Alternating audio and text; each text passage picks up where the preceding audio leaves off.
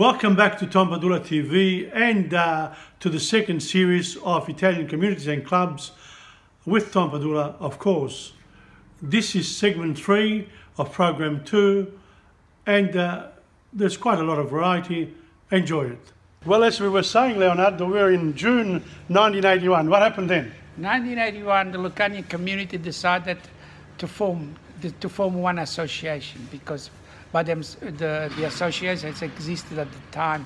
They were running. They were the Paesani clubs. Yeah, the they? Paesani clubs. Which were they? Montemurro? I will go in again. So the one that decided to participate at that time, there was Società Valdagri, which supposed to be what the original. That's another story. I'll tell you later. Anyway, Società Valdagri. There was Viggiano Social Club.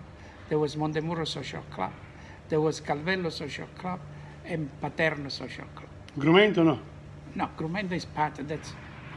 Società Valdagri was Grumento. It was Grumento, okay, yeah, I understand. So, but there was not only Grumento, but all the La Valdagri, Sarconi. Okay. So, and decide, we must admit that at that point we decided to form a committee to make a new constitution, the constitution of the club. On Federazione Lucana. Fantastic. At the constitution stage, in other words, the early days when all the ideas come together and they're discussed and then to form unity. So how long did this constitution take? Well, the assembly decided to give 3 months time, 3 months, so that the constitution could be written, that's the word. And so we went ahead and we met like we used to do every fortnight. The committee, the provisional committee that existed there. Provisional committee? Yeah. So who was the president of that committee? At the time, up to the, in actual fact, no, what on? I think I'm wrong. No, in actual fact, we elected even that's it. The provisional committee was run by, we had as President Prospero Papaleo. Then there was Angerami, Ernesto Angerami, and they were acted as the negotiators, the one that they start. And then there was 2 representatives of each club, existing club, so that they worked on. And tell me something. Yeah. Were there other clubs formed from other towns in Paesi della Lucania? No. Or was that were the only ones? They were the only ones that existed at the time. Welcome to TomPadulaTV here from Orto di Merla in the September evening of the 7th of September 2018. Ladies and gentlemen, I want to continue my readings of the poems about Montemurro, and this one here I dedicate to Leonardo Sinisgalli, a very famous man locally and in Europe.